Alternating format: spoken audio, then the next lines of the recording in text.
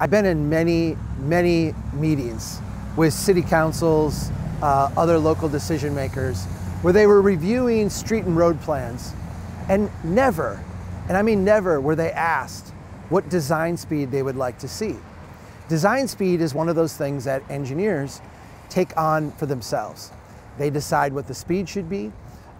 They will go out and change the speed if it's warranted, but they never go to elected officials. They never go to any public body and say, what are you trying to accomplish here in terms of design speed?